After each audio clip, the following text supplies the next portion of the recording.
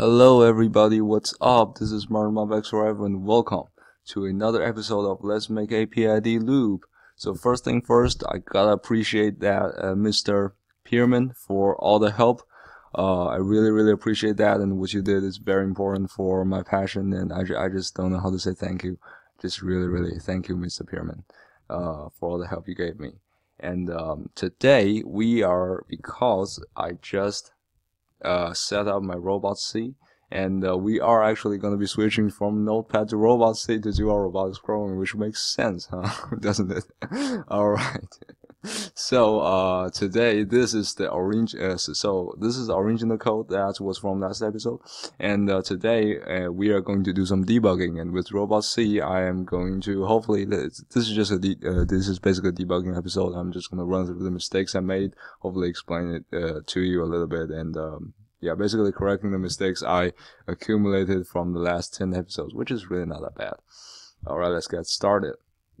So first off, we see a bunch of error message right here, and that is just because I did a little crappy graphics right here to show you something about I don't know, integral and stuff, and I forgot to type the comments in front of it. So if you type comments in front of it, all the fatal errors will go away, and that is not bad. Let's just come on.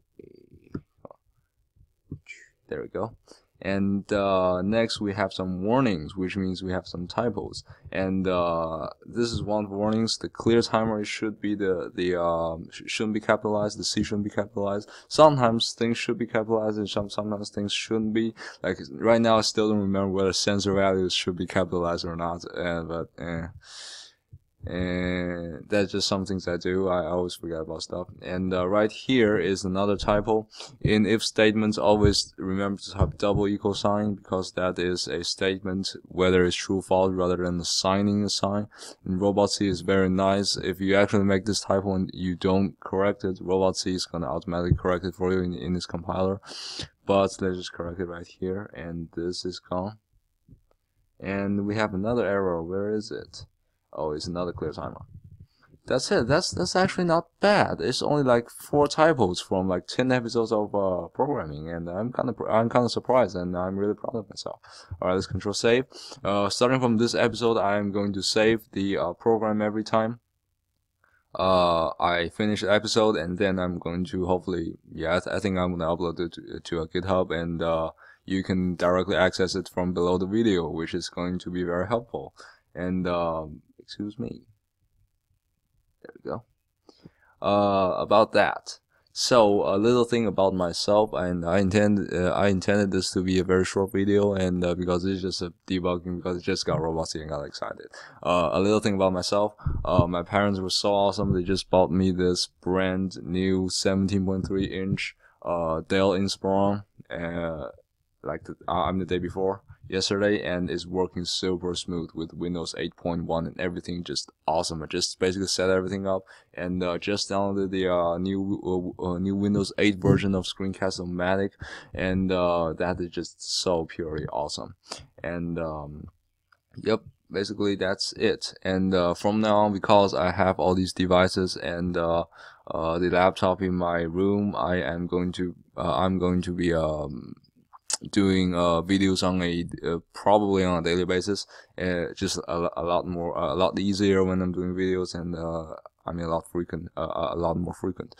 That is what's happening on my behalf, and let's see in the future, let's see what I want to do. I want to talk about what I want to do in the future about this playlist. Basically, this is the concept of what you've just seen in a few previous episodes about this entire thing. It is a concept, or a basic structure, or a basic VEX controller. I mean a VEX-based PID controller, and as long as you understand it, maybe I don't even need to show you any other things for you to start jumping in and applying your own things. But still, I think that you should understand more, see more about what trick you can do, So in the future, I think in the next few videos I will expand a little bit of the functionality of this. For instance, right now it's just going forward and backwards, and of course in vector robotics you always need to turn or swing turn, point turn or swing turn. So I'm going to do a very just simple a few videos about how you turn, and just directly changing this loop a little bit, and then you have a turn function. However, for turn function, I do think that you need different constants so that it just performs better. And for constants, I didn't have a lot of experience with precisely tuning constants, because I was always programming on the fly in the Skyward season, because we always don't have enough time. I was like, oh, if KP 0.2, if that creates some oscillation, let's just deal with it. Let's not worry about whether it's 0.19 is better or 0.21 is better.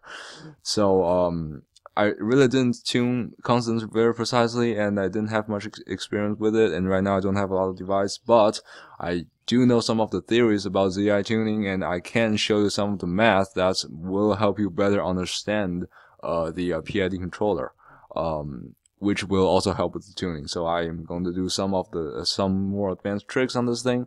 I am going to do some more advanced tricks, and some more tuning videos hopefully, and some math explanation videos, and that's just basically all I can think of.